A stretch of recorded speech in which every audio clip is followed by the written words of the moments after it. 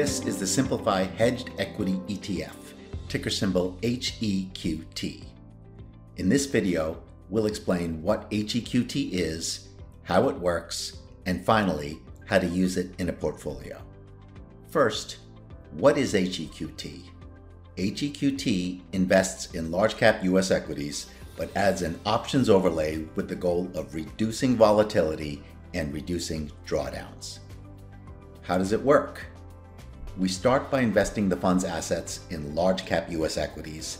Then on top of that, we add what's called a costless put spread collar. Here's how the collar works. Step 1 is to buy a 3-month equity put option that's 5% out of the money. That means that once stocks are down 5% or more, the assets are in the protection zone. The fund is protected from further drops in stock prices. That's quite a lot of hedging, but it comes at a cost. The fund's goal is to fully finance the cost of those options. We do that by selling a couple of different options. That brings us to step 2, where we sell 3-month 20% out of the money put options.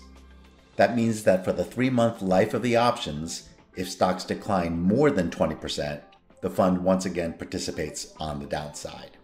What we're left with is 15 percentage points of protection from -5% to -20%. We call this the protection zone.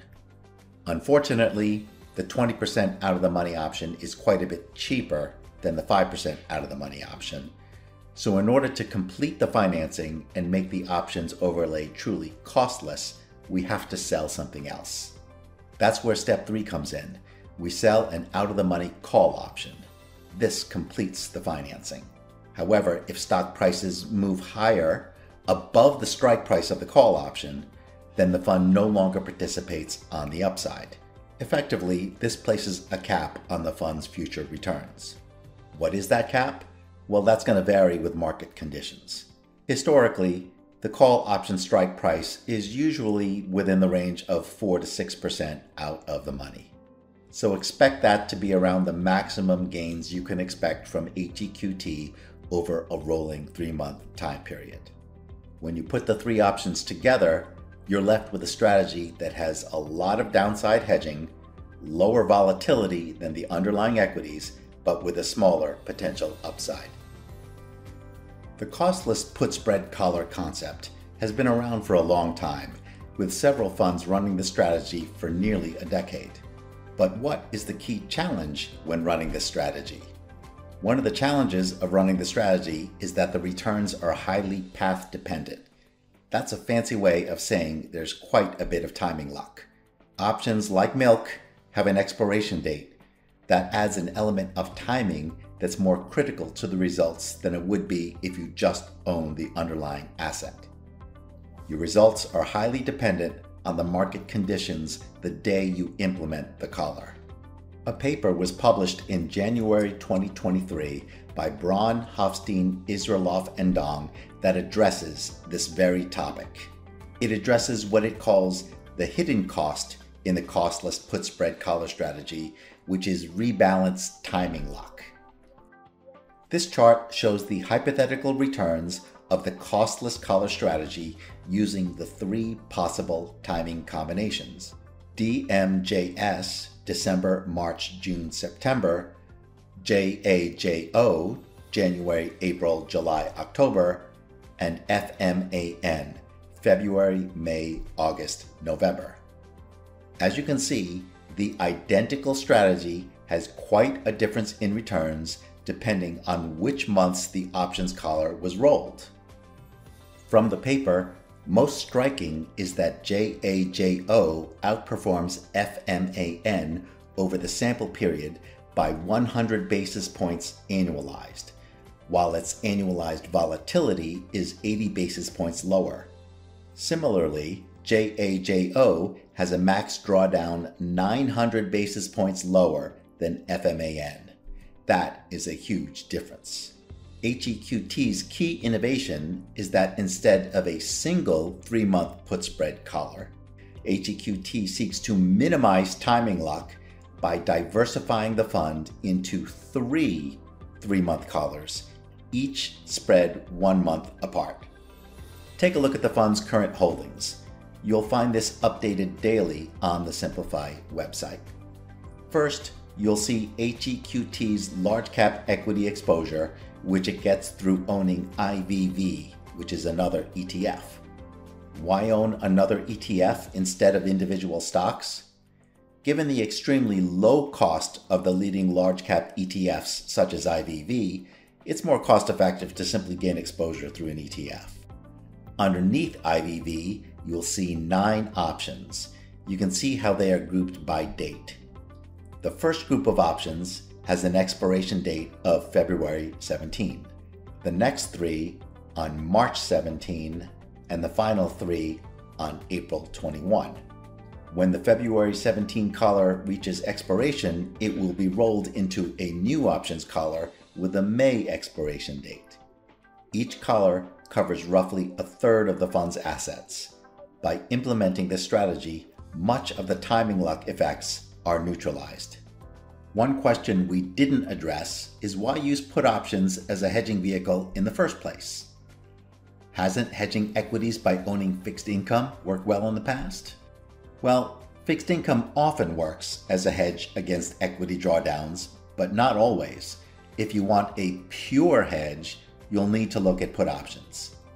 Let's take a look at 2022, which was the worst year for the 60/40 portfolio since 1937. Both stocks and investment-grade U.S. bonds were down over 15%.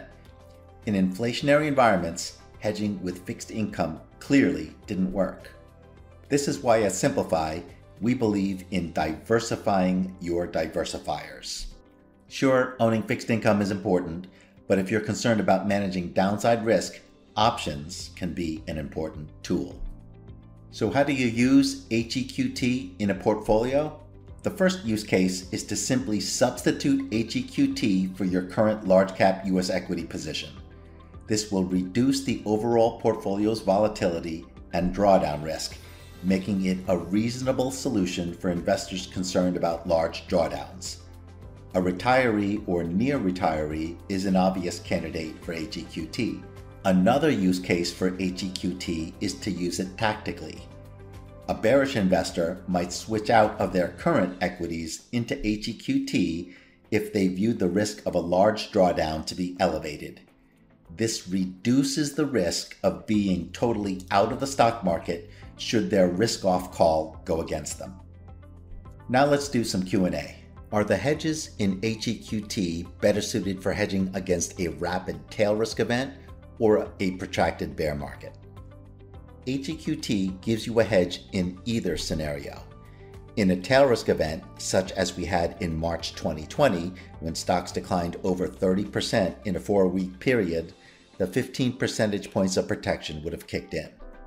In a more protracted bear market, like in 2022, the options would have dramatically reduced the drawdown in stocks as well. Is there a scenario where the put options do not protect against bear market drawdowns? Theoretically, yes. Suppose you had a super slow, super long bear market where stocks were down 1% every month for 3 straight years. In that scenario, the options would never enter the protection zone and would not add value. This scenario is extremely unlikely. Is HEQT more of a core holding, or should it be considered an equity hedge? HEQT is a core holding. Although it contains hedges, on its own, it is not a hedge against equity declines. That is, if stocks are down, HEQT will be down as well, although not quite as much. Does HEQT pay dividends? Unlike some hedge products that do not own the underlying equities and are purely constructed of options, HEQT owns the actual underlying equities. So yes, if the underlying equities are paying dividends, then they'll be passed along to shareholders. What are the tax implications of owning HEQT? If there is a gain on the sale of an options position, it will be considered given Section 1256 treatment, which means that 60% of the gain is taxed at the long-term capital gains rate and 40% of the gain is taxed at the short-term capital gains rate. How much discretion do you have in managing HEQT? Very little. HEQT is run via a rules-based formula. Management will not deviate from the formula regardless of personal views on the direction of the stock market. Thanks for watching this video on HEQT. If you want to find out more about HEQT or any other Simplify fund, please go to simplifyetfs.us. We'd love to talk to you directly, so to set up an appointment, email info@simplify.us or call us at 646-585-0476 and we'll get back to you promptly.